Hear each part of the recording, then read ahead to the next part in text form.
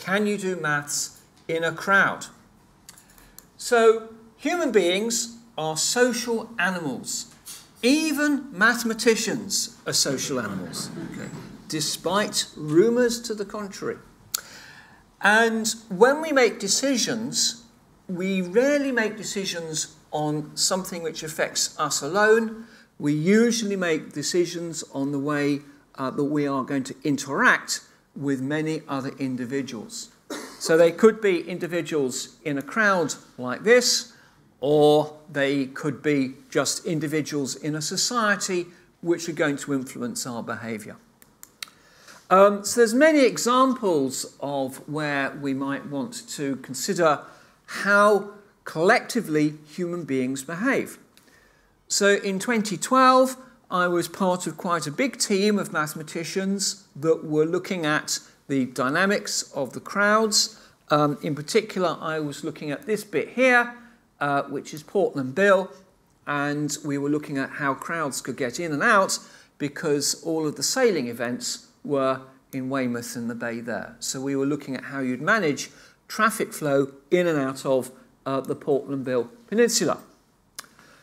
In 2013, it was the 150th anniversary of London Underground, and whilst that was happening, I was one of the consultants. London Underground have mathematicians that work for them, and we look at how crowds move around and how you can optimise the underground network so the crowds move freely. Pilgrimages, so there are many sites of pilgrimage where huge numbers of people come, huge numbers, and those crowds have to be managed very carefully to make sure they're safe. Every so often you hear incidents of crowds stampeding and hurting each other, and that can be controlled with good management. And recently I was at a conference. It was a conference on the effects of climate change on various things. I was there in the rather unglamorous role because I'm doing some work on bogs and how they're affected by climate change. But someone else said, I'm here to model Dorset. I said, which bit of Dorset? He said, all of Dorset. And he's trying to see the way that climate change will affect tourism in Dorset. So these are just a few of the many and varied possibilities of trying to understand how crowds move and how they behave. So the question is, can mathematics, my subject, make any sense? Is it useful in the sense of explaining collective behaviour? Is this a useful thing to do, or are we just wasting our time?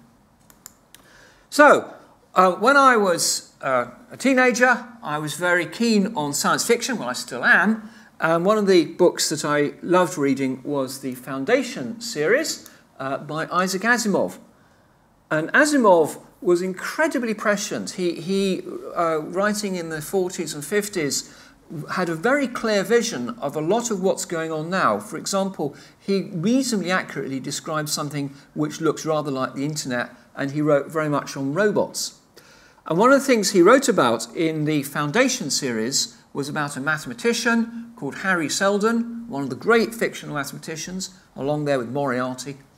And Harry Seldon has developed mathematics to such a precision that he could predict the fate of entire civilizations. Okay, so and he had this sort of maths he called psychohistory, and by solving these equations he could work out things what people would do. Well, that is science fiction. We can't do that. I can't predict what the effect of anything really is. But we can use mathematics to gain insights into human behaviour if there are enough human beings and they interact in a sort of quasi-random way. We can't predict what an individual will do, but we can predict to a certain extent what people will do collectively in something like a crowd. What we can't do is what Asimov did, which was to try to predict what entire civilizations will do. And that's kind of what I want to talk about in this talk. How we can predict collective behaviour of groups of individuals which all interact with each other. And the reason we can do this is a thing called emergence. Emergence. So I want you to have a look at this picture here, which individually looks like a load of dots.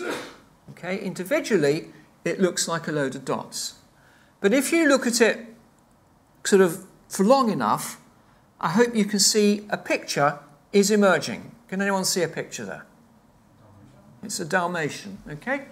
There's a Dalmatian emerging from all of the dots. One of my ambitions in life is to have a Dalmatian and call it Spot, okay? So simplify my life. I've actually got a Spaniel who's completely mad.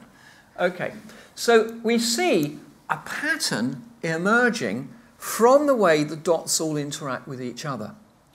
Now, this is an exercise in psychology, but it's really emphasizing an actual phenomenon, the phenomenon that if you have what we call a complex system, and a complex system is something where you have lots of individual bits all interacting with each other, then you can get behaviour, collective behaviour, which emerges from that complex system, which is as a result of the interactions of the individuals rather than the individual behaviour.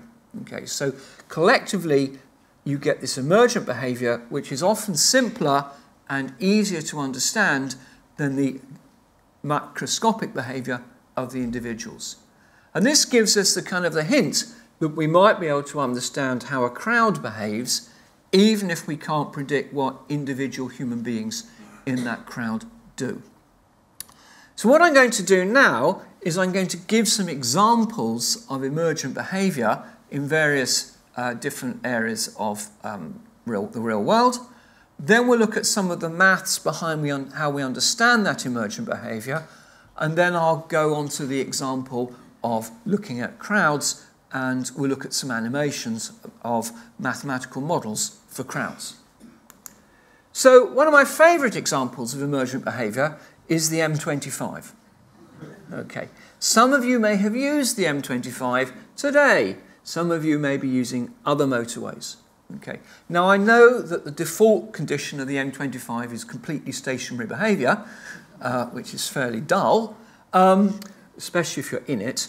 But there's a phenomenon which I'm sure many of you will be familiar with, which is you driving along a motorway and the cars in front of you slow down, so you slow down, and eventually you come to a stop, and after you've waited for a little while, the cars in front of you accelerate, and you drive along, and you can't see any reason for what's happening, and then they slow down and stop again, and you stop, and then you speed up, and you go through what we call phantom traffic jams. Phantom traffic jams. And there's no obvious reason for them at all. Okay? You see no roadworks, no leaves on the road or whatever, no stray animals. It's just there. And what you're seeing here is an emergent behaviour. And essentially what's happening is if you get car traffic above a certain density, then if one car slows down for any reason at all, they may just feel psychologically they're getting too close to the car in front, so they slow down, and then the car behind them slows down, and the car behind them slows down, and that all kind of accumulates, and eventually you stop. And then the car that originally slowed down speeds off again, and then everyone else follows, and then that goes away. And what you get are these things we call shock waves, which travel back through the traffic. And regardless of the fact that the individuals in the cars are hugely complex, wonderful human beings who have a rich and varied social life, we can fairly accurately predict how likely these sort of waves are going to happen and the shock waves. And a lot of work's been done on understanding that. And then that work actually feeds into the M25 with the variable speed limits as they're changed as you go around there. They're trying to kind of reduce the bunching of the traffic to avoid it. So that's an emergent behaviour. Here's another example of a beautiful example of emergent behaviour, the snowflake. So this gets me every time. I never lose my sense of wonder when I look at a snowflake, because this is a sort of a smallish thing, and yet it has enormous beauty in it. No one can deny that that snowflake has great beauty. But what really gets me is that the snowflake is formed by water slowly freezing. It freezes up in the atmosphere, and the water molecules are much, much smaller than the size of a snowflake. I know a snowflake's quite small, but the water molecules are much smaller. And yet, we have this sixfold pattern of great beauty, which is emerging from the complex interactions of all of those molecules on a much smaller scale. And something which, you know, is a source of continual wonder to me is how the molecules over here know they've got to do the same thing as the molecules over there. And it's all to do with the way, as I say, that these patterns are emerging from these complex interactions. We're going to see things which look quite like snowflakes later on when we do some mathematics. So that's a very small scale emergence. If you want to go rather bigger, we have a galaxy. So there's the Whirlpool galaxy. And of course, in a galaxy, you have billions of stars which interact through gravitational interaction, described by Einstein's general theory of relativity. And again, you've got these local interactions, gravitational interactions, which somehow all combine to produce emergent patterns. So the emergent pattern here is this superb spiral here. And no one can look at that and think there isn't some mechanism operating in the universe to produce that pattern. Okay, and that mechanism, I would say, is that of mathematics. So we can understand this spiral and the sort of shapes that you get much more easily than we can understand the individual interactions of the stars. So again, this is an emergent behaviour, Here's a lovely one that you get typically in the spring, i.e. now, and in autumn, when starlings are on the loose, flying around. I wanted to show you a film here, but as my film is 120 megabytes of film, I decided I'll just show you a picture and I'll show you some animations later on. But can I commend you, if you have the opportunity, to go out with a camera where there are starlings and watch them. So a murmuration of starlings is, here we have lots and lots of individual birds who are all interacting with their neighbours. They're interacting with certain rules, and I'll talk about those rules a bit later on. And generally, a starling over here isn't that keen or interested in what a starling's doing over there, but by the interaction of these local rules, we get this collective behaviour emerging where the flock of starlings behaves almost like a single organism. And the reason it does that is mostly to deter predators. So when a hawk is faced with something like this, behaving like a big organism, it gets confused and essentially frightened by what's going on. So that's a murmuration of starlings. Do go and watch it if you haven't seen one already. Very similar behaviour, for very similar reasons, is found in fish when they shoal. So here is a thing called a fish ball. We have some predators over here, and these are herrings, and the herrings collectively interact to form this sort of swirling thing, again, almost like a single animal. That collective behaviour is very, very strong. And it's fine and will deter predators like that. Unfortunately, it's pretty useless against a whale with a big mouth that eats the lot in one go. Okay. Here's one of my favourite examples of collective behaviour. So again, a shoal and a flock is quite large, but I've spent quite a chunk of my life studying a rather more humble thing, which is slime. Okay. And this is a thing called dictyostelium, one of my favourite things, which is slime. It's small cells which interact, and I'll talk a little bit about how they interact in the next slide. And individually, they behave, they interact with certain rules. Collectively, we get this beautiful behaviour which emerges from that.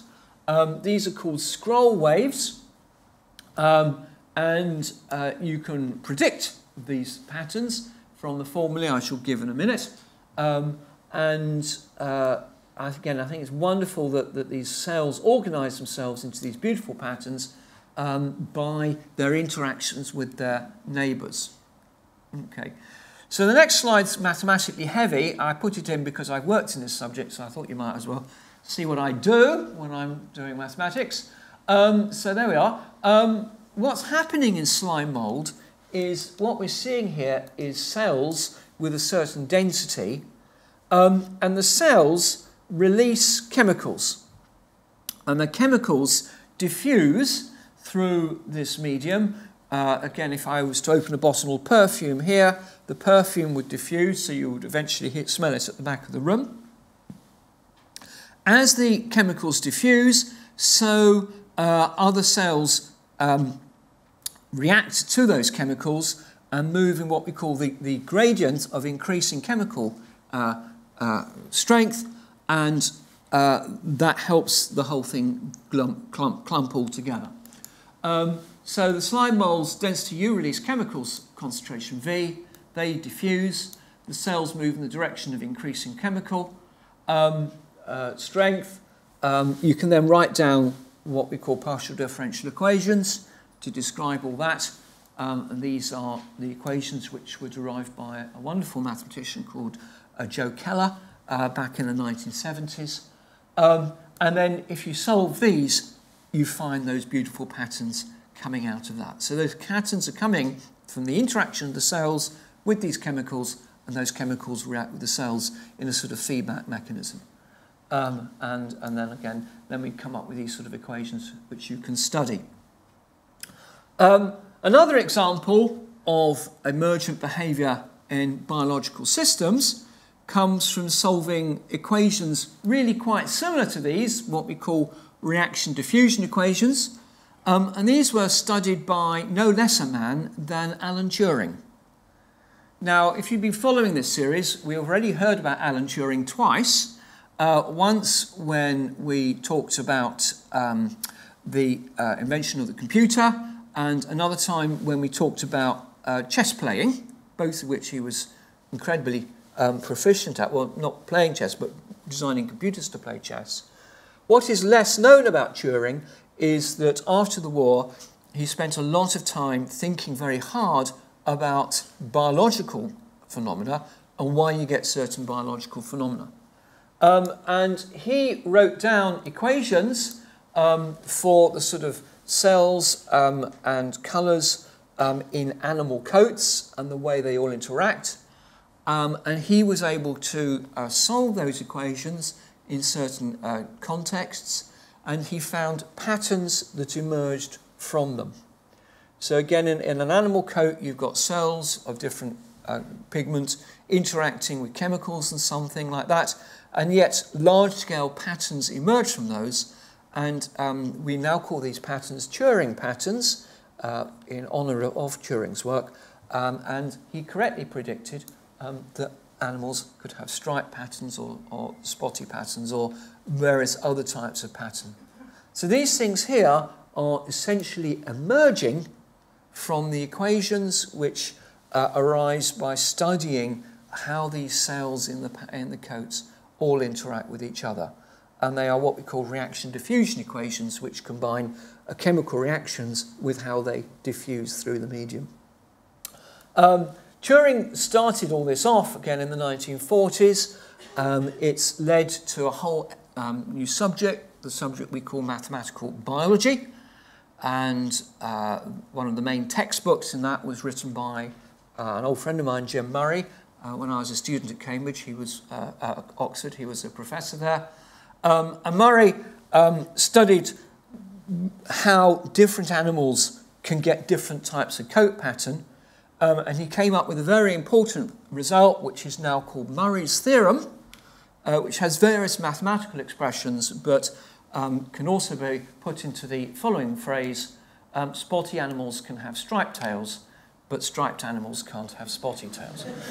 Okay. Proof, there we are. A spotty animal with a striped tail. And the way Murray showed this was to do with the way chemicals diffuse, and basically you've got more space for them to diffuse on the body than you have on the tail.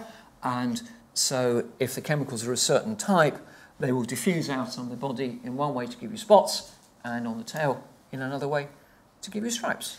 And that's how you can predict collective behaviour from this individual interactions. So I challenge you to go out there and find me a striped animal with a spotty tail. If you find one, photograph it and send it to me, and I will amend this lecture as a result. But I've yet to see one. There's plenty of spotty animals with spotty tails, and there's plenty of striped animals with striped tails, and there's spotty animals with striped tails, but we don't have striped animals with spotty tails. Okay. So this is the sort of behaviour that we expect to see. So emergence became very, very fashionable. Very, very fashionable. And a lot of essentially nonsense started being written about it. So I've shown you examples of systems where small-scale interactions lead to ordered collective behaviour. And then in the sort of 1980s and 1990s, this kind of became almost a cottage industry. And somewhat extravagant claims started to be made for it, claims which I'm not going to make for it myself, but claims that if you have any system where things interact, that order will always emerge.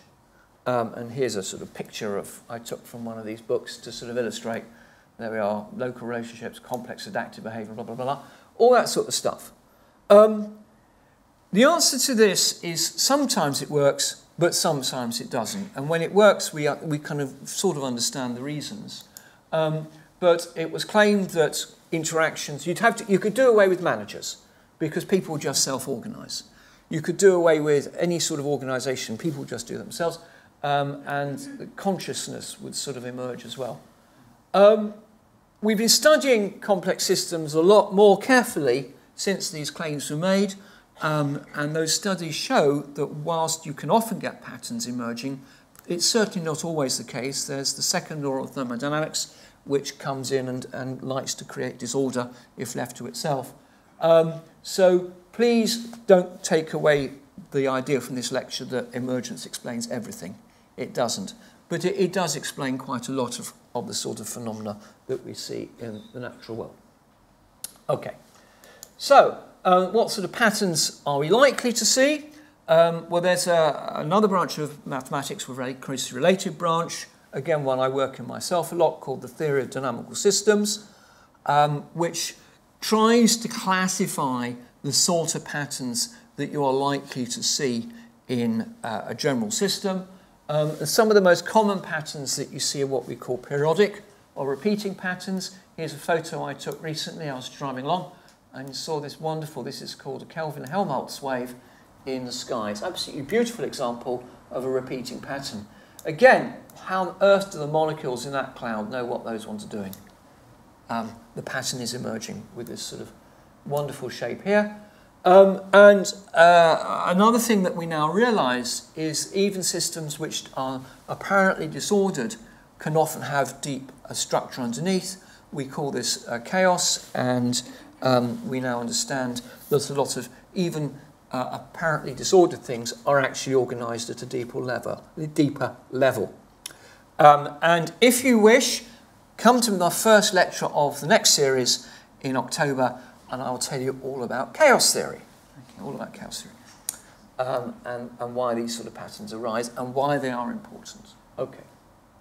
So that's kind of set the scene a bit. That kind of shows the background for the sort of emergent patterns that we see in natural phenomena. And I want to kind of give you some idea as to how we go about studying these and investigating them.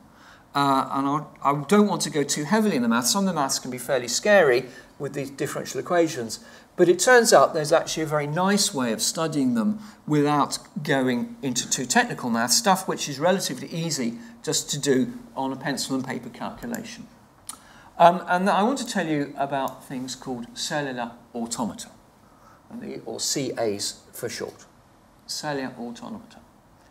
So these are a wonderful tool for studying the sort of patterns that you get in complex systems. Like much of modern mathematics, these were originally invented by von Neumann, along with the computer, fluid mechanics, many other things. Von Neumann did an enormous amount, working with Stanislav Ulam in the 1940s at the Los Alamos Labs. And they were popularised a great deal in the 1980s by Steve Wolfram, who was the creator of Mathematica, which is a computer software package that some of you may have used. So what's the idea of a cellular automata? Well, we're not going to try to describe the complete rules of a crowd or bacteria or anything like that at this stage. We'll just think of a system as being composed of a number of cells. Not biological cells, just mathematical cells. So here's an example. You've got a load of cells in a hexagonal lattice. Some are grey, some are white, some are black. So these represent different states of the cell, different states. And the idea is that you go from one generation to the next, and each generation you update the state of a cell. You update the state of a cell. So you would update it from white. It could stay white, it would become black, or it could become grey. And then you have rules for how those states update, and usually the rules will be dependent on what neighbouring cells are doing. So the rule could be if you have a white cell and it has a grey cell next to it, then on the next generation it becomes a black cell. Okay, that's a possible rule. I'm not going to go into rules in detail for this. We'll come into rules in a minute. But that's the idea. So you have a generation with things in a certain state, and then you have a simple rule which updates it from one generation to the next. Okay. So we'll have a look at some examples now of cellular automata, and I want to show you that even very simple rules put into this framework can give us very complex patterns, and then those patterns can be used to help us understand the real world. So here's about the simplest rule you can get. We're going to have what we call a one-dimensional cellular automaton, where we have a set of cells, which is our first generation, in a row, like this, a one-dimensional line, with the values in lowercase. And then we'll have a rule which updates this to give you the values in the next generation. That's our second generation, which I will indicate by that red line, telling us how we go from one generation to the next. And here's a very simple rule. We'll call it the averaging rule, where we keep the values at the ends always the same. So A goes to A, E goes to E. But to get this value here, I just take the average of the three above. And the three above gives me that one, the three above gives me that one. Okay, so this is just averaging. And there's the rule. And what happens in this case is if you apply that rule over many generations, a simple pattern emerges. And the pattern is that the values increase uniformly by steps of x from the left to the right. And it doesn't matter how you start the thing off, if you apply that rule enough, that simple pattern emerges. So that's an example of a system where a simple pattern emerges. Mathematically, this is very similar to the phenomenon of diffusion I described earlier. Here's another rule, it's a rather more complicated rule. Again, I apply this to my generation going downwards, and this is called the XOR rule, which is well known to produce complicated behaviour. And the XOR rule says that if I have two cells, one separated by one, so imagine I want to know what that one changes to. I look at the two cells either side, If they are the same, I replace that one by a 0, and if they're different, I replace it by a 1. Okay, so that's XOR. It's called the exclusive OR, and it's a very commonly used operation in computer science. And if you do exclusive OR on this, you get really quite complicated patterns. It's very hard to see what's going on just over a few generations. So the averaging rule gives you simple patterns, exclusive OR gives you more complicated ones. It's difficult to see what's going on with numbers, so I want to show you more what's going to go on with pictures, and now I'm going to talk about mostly work by Steve Wolfram.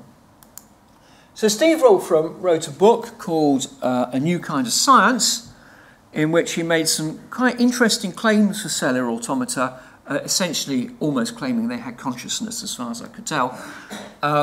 Maybe that's an exaggeration, but it's not much of an exaggeration. But it's well worth reading. He talks about cellular automata and all the types of patterns that you can have. And in his book, he gives many very interesting examples of one-dimensional cellular automata. And this is one of his favourites. It's called Rule 30. So again, the generations are going downwards in this way. And the rule is described by these pictures up here.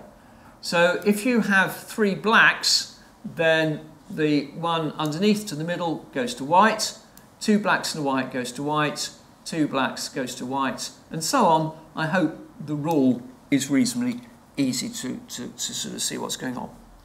And that can be, you can do that on graph paper, or you can implement it on a computer. If you apply that rule to a start, which is all white, 1 black and all white, this is the pattern that starts to emerge from operating that rule from one generation to the next. It's a bit hard to see what's going on until you look at lots of generations. And this is what happens if you apply that rule over hundreds of generations. You get this pattern here. And that pattern is produced just by this simple rule operating over and over again. And it's really rather beautiful. There's a lot of different structures that you can see in this. On the left, we have a repeating pattern. So this is fairly dull. That repeating pattern starts to break up. And over here, we have really quite an irregular pattern. This is one of my chaotic patterns, where we're seeing all sorts of structure coming out. So on the left, very ordered, we go through a transition, disordered on the right. So that's Wolfram's Rule 30. Here's another one of his rules, Rule 150. There we go. There aren't that many rules that you can have because of essentially how many ways you can choose blacks and whites over here. But here's his Rule 150. And again, we're going to apply that to this. You can possibly see that that seems to be producing something a bit more regular. And if you apply that one over and over again, you get this beautiful pattern here. That's starting to resemble our snowflake. Okay? So if we imagine the snowflake operates where the molecules in a local neighbourhood interact with each other in a certain ordered way, and then you get this global pattern emerging, that's sort of what's happening here. So the behaviour is sort of periodic. If you see, we've got this structure and then the same structure repeats going down. It's also what we call self-similar, that you get this pattern and you get a much bigger version of that pattern, or you get a much smaller version of the pattern. You see the same pattern on different scales. And this is an example of what we call a fractal. And in my next lecture on chaos theory, I'll talk a lot more about fractals.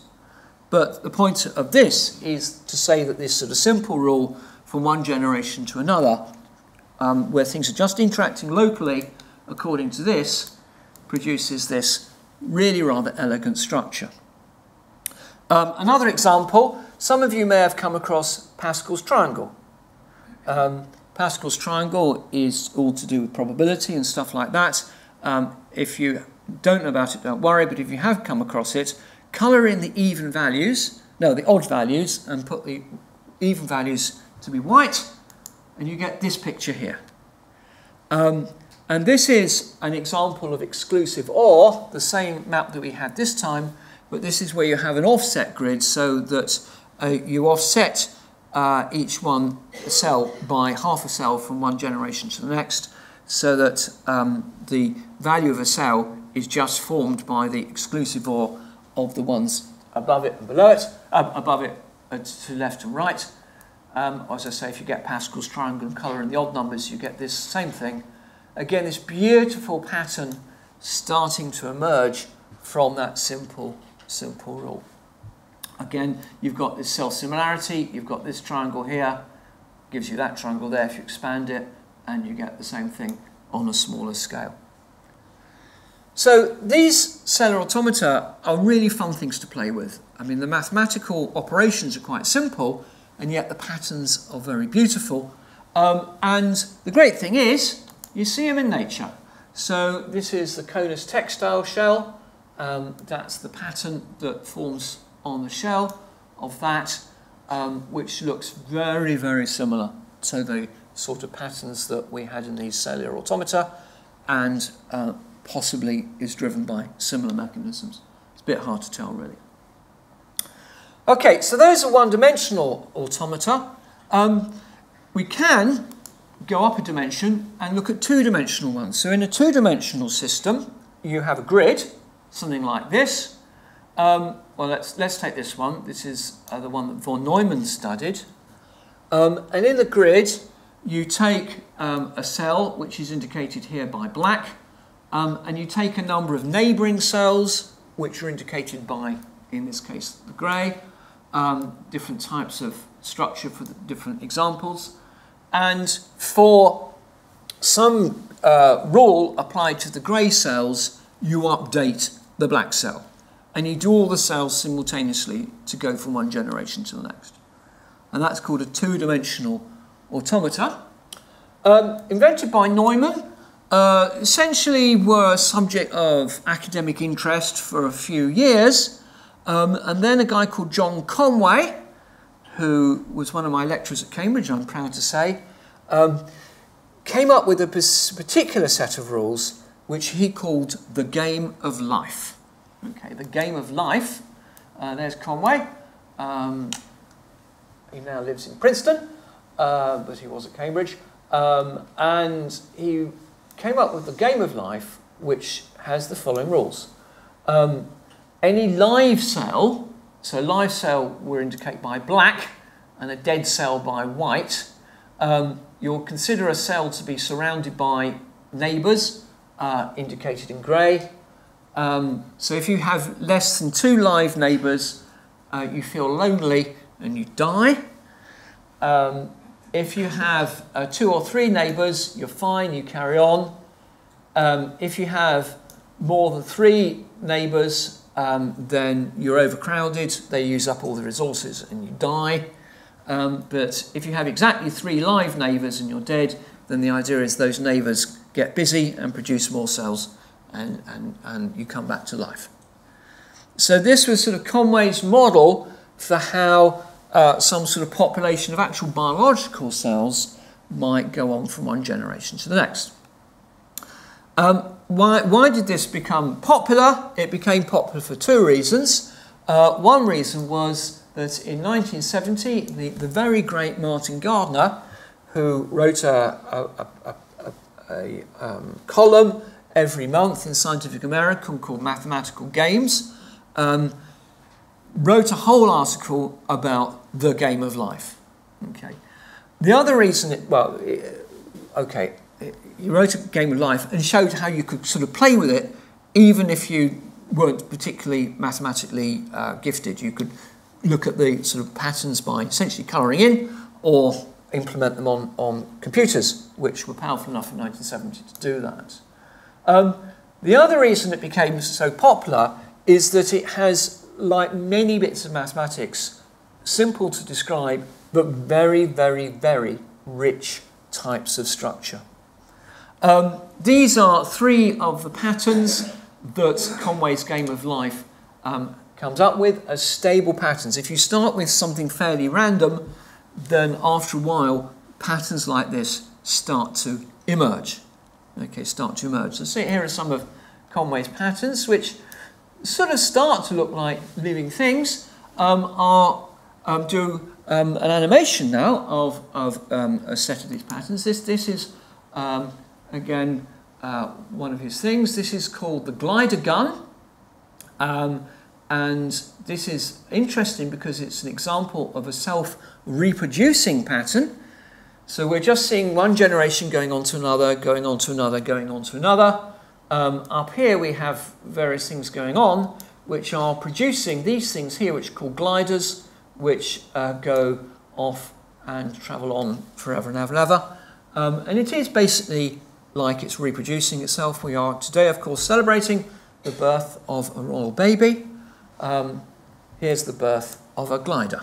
Okay. At least this has got a name. Okay, so, and people got very excited in this because, you know, here is something which reproduces itself. Hey, that's kind of, isn't that what life does? And it's called the Game of Life. So that's the glider gun. And here's some other examples. This is, again, going through 30 generations of something else. And you can see how the patterns change and evolve. So there's a glider going down. Here's something which is repeating itself until the glider hits it, and then something else happens. Okay, so there we have the Game of Life, a two-dimensional cellular automata which starts to resemble maybe the way living organisms work. But it's not a coincidence that these things do that, because actually von Neumann, when he created cellular automata, was trying to reproduce the way things work in nature. And these are used as practical tools now by biologists or mathematical biologists to look at things like the way bacteria interact with immune cells. So I won't go into any detail, but here is a two-dimensional cellular automata which is kind of carefully designed to reproduce the way that your immune system and bacteria interact. And that will go on and evolve, and you can test various things. Okay, so that's cellular automata. This lecture is all about crowds, and we need to do something slightly more to understand a crowd. We need to take a step on from cellular automata to things called agent-based models. Okay, so here we have some agents from the matrix which have actually got nothing to do with agent-based models at all, but I thought it was a good photo.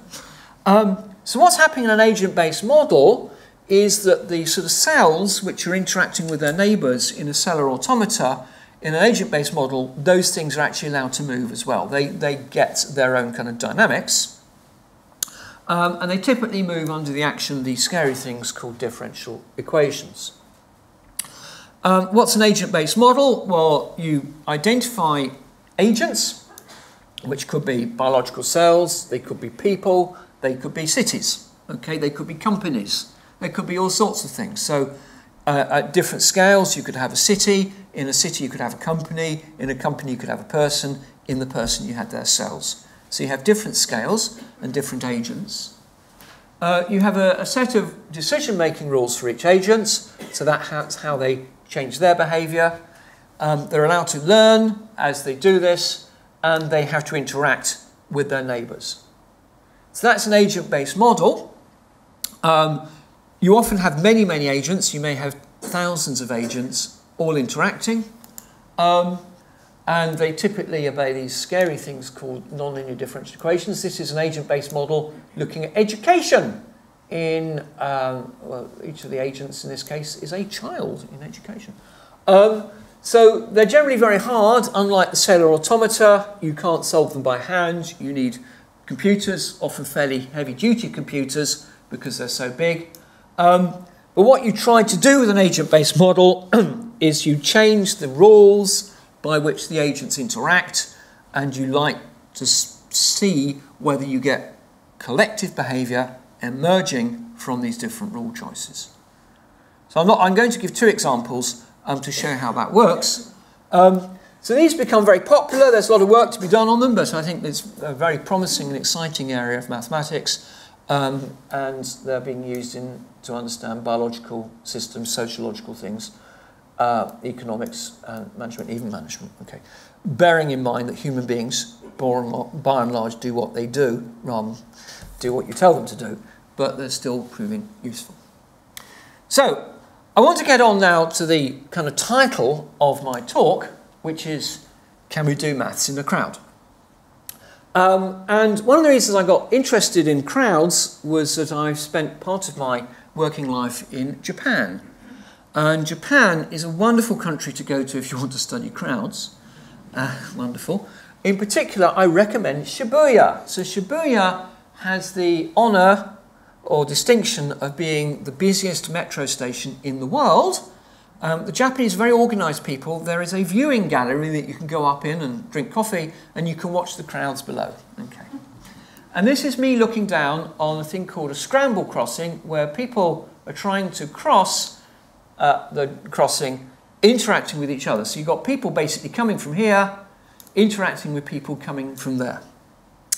And they said to me, can you model a scramble crossing for us? Can you write down some mathematics? So I thought for a while and realised I could. So here's my attempt to model a scramble crossing. I have people here, and those people want to get over there. I have people here, and they want to go over there. That's what actually happens in a scramble crossing. And somewhere in the middle, they're going to meet. Okay.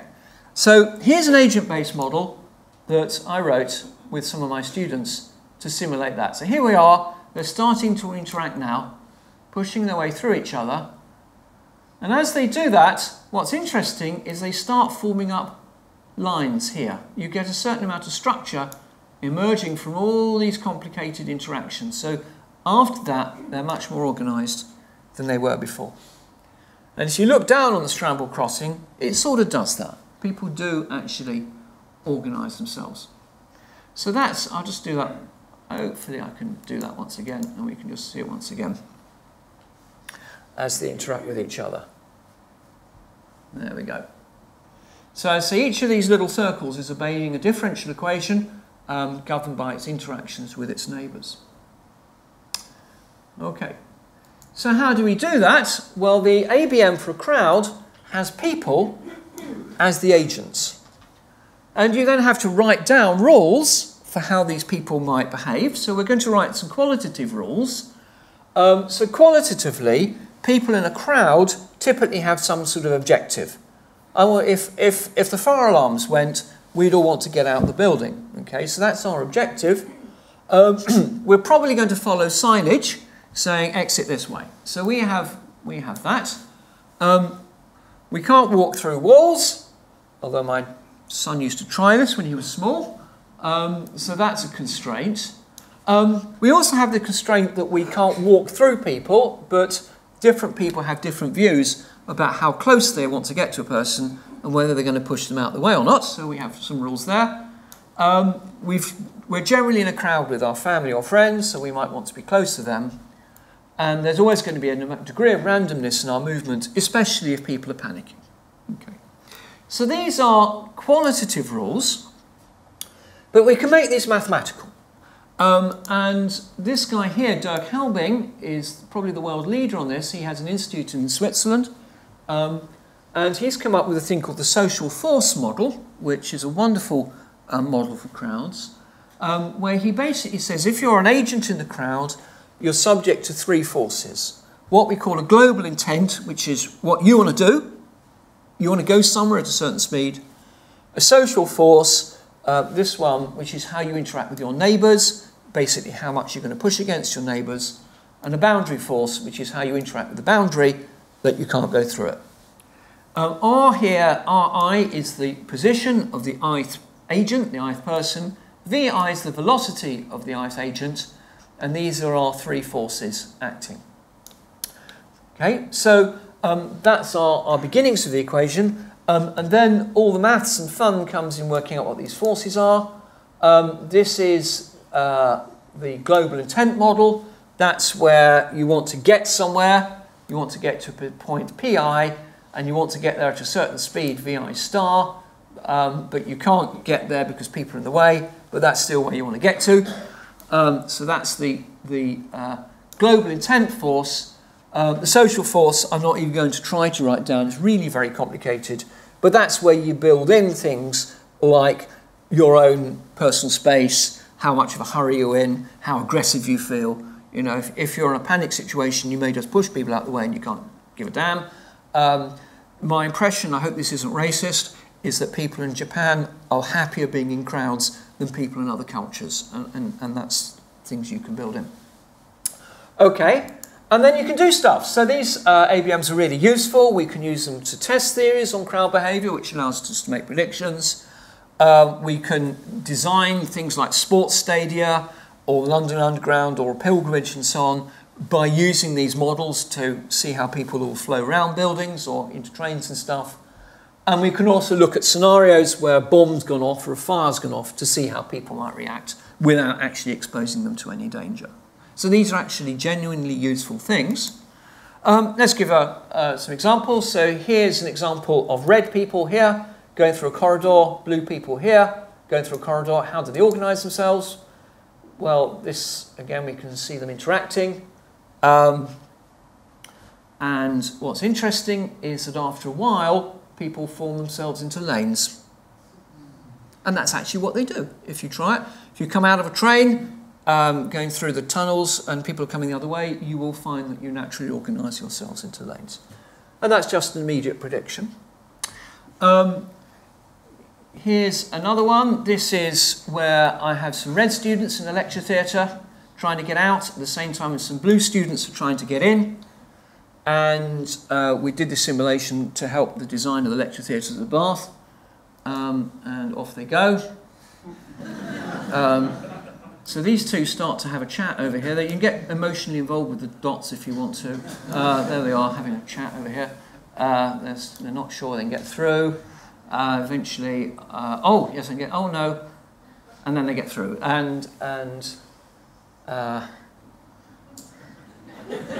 Yeah.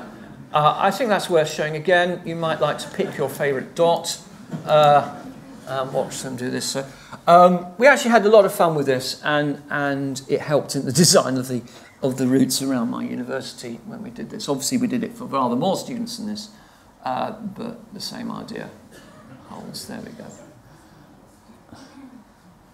You know, it's surprisingly, you know, realistic, these sort of things. I advertised when we looked at starlings, you can do the same for a flock, well, you can. The difference is that birds move in 3D rather than 2 dimensions, and they have less of a global intent but are much more driven by local conditions. Here are 3 rules for flocking. You have what we call the local flock, which is how many birds you can see at one time, which may be half a dozen or something. And the rules are that you align your flight direction. This is where the 3-dimensionality comes in. With the local flock, you try to be with the local flock, but you don't want to be too close. And again, you can take all these, and just like with Helbing, you can turn them into mathematics, and you can build in the effect of predators. So here's, I'm going to indicate with a predator. There we are. There's a flock, and they all run away from the predator. Okay. And the next one I'm going to, well, I'll repeat that. The next one I'll do is I'll show you a murmuration calculation where we look at starlings. So this is a starling flock we're going to have a look at now. Here we go. Again, they're locally interacting, but forming these global patterns, which really look like they're one single organism interacting with each other. Again, it's doing the same sort of rules. This is an ABM with all of the agents. Okay. So, to conclude, my friend wants to model Dorset. How are we going to do it? Well, you identify the agents at these different scales, the general population, the tourists, the industry. You factor in the weather, the economy, Brexit, etc., etc. You identify rules for interaction, and when you've spent about 3 years trying to figure all those out, as an ABM, you like the blue touch paper, stand back and hope something happens which is meaningful. So that's what we're going to do. Generally, some sort of modelling is better than nothing at all. It's debatable how true that is, but anyway, all I can say is in a year's time, I might tell you how we've got on, because one of my next lectures in the next series is how do we model a human city. So watch this space. Thank you very much.